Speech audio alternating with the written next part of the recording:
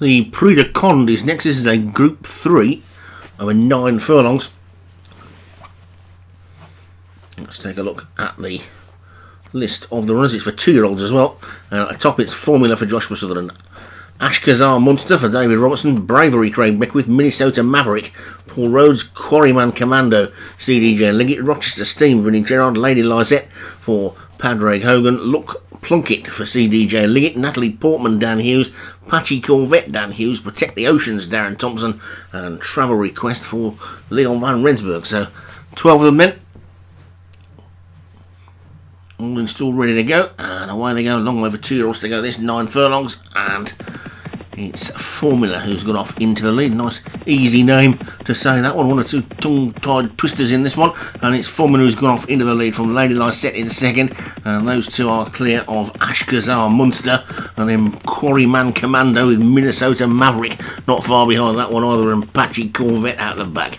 But it's Formula who's in the lead by 2 to Lady Lysette in second, then comes Ashkazar Munster in third, Quarryman Commando is next, then Bravery, and Minnesota Maverick. Rochester Steam is on the inside rail. Look Plunkett is towards the back. The grey Natalie Portman has got some work to. Actually, that grey might be Patchy Corvette. Natalie Portman is the bay, I think, and the one widest on the track is Travel Request. But it's Formula who's in the lead by a good 3 lengths then as they come down past the 5. Formula in front then for Joshua Sutherland, Lady Lysette second, Bravery is showing third, and then Natalie Portman 4. Then comes Rochester Steam and Minnesota Maverick, and Quarryman Commando. Travel Request is making ground round the outside, and Look Plunkett's trapped on the inside rail, got nowhere to go, but it's Formula who's in the lead, being chased by Lady Lysette. Here comes Minnesota Maverick with a run, the grey Patchy Corvette coming through. Travel Request now starts to make a bit of a move. Protect the Oceans is also coming through as well. Bravery still there, Quarryman Commando dropping back, but it's now Lady Lysette who's come through to challenge for the lead. Lady Lysette in the yellow, Formula in the red and the black there,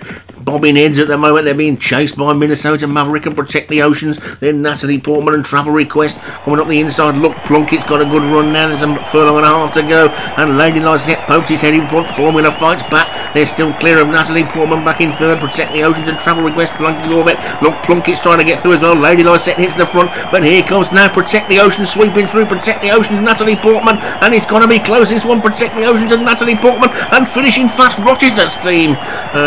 Could be any one of those 3. I don't think Rochester Steam quite got there quick enough, but a little bit further and it certainly would have done. This is close. Protect the Oceans. Let's hold on, according to that. And Rochester Steam did get up for second.